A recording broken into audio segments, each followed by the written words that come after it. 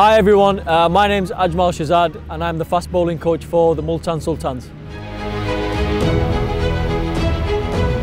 We've been blessed, or I've been blessed at the Multan Sultans. We've got a variety of bowlers with differing skill sets, which has been just, I guess, a blessing for me to work with and to be able to look to apply in different games. We had a 5-day camp prior to the start of the PSL, and a centre match scenario was something that I tried to create.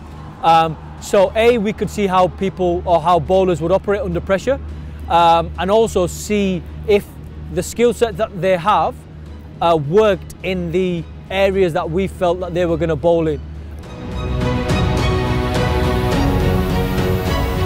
Pakistan is such a wonderful country and it's blessed with having fast bowlers. There's no other country in the world that I've seen where there's been so many fast bowlers and genuine fast bowlers. I guess I'm very lucky, and we're very lucky at the Multan Sultans to have a guy that bowls genuinely 150 kilometres per hour in Ihsanullah.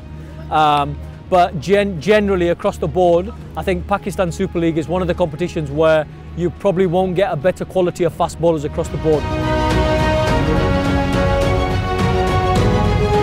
And so the guys that I really admired and watched growing up were the likes of Wasim and Waka. I mean, those guys, you know, they were out, as everybody knows, they were genuine legends of the game.